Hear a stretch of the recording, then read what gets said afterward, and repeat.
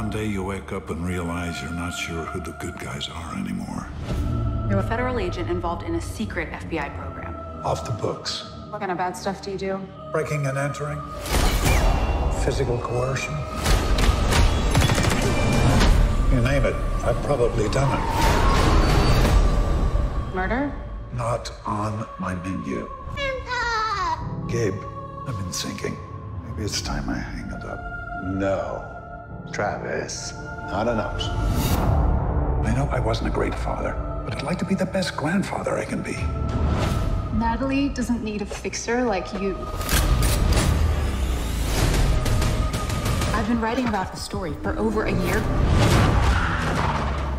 The United States government is killing innocent civilians under the guise of protecting democracy. Under whose orders? The director of the FBI. How many more would have to die for you to stop looking the other way? You need to come clean, Gabe. You're confused about our relationship.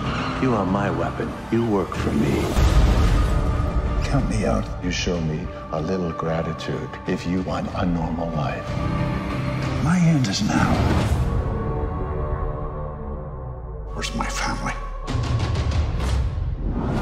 If I find out you had anything to do with my granddaughter disappearing, you're gonna need more men.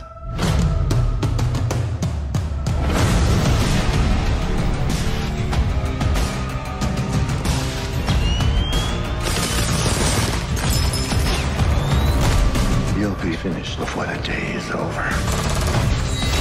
Everything I did was for you.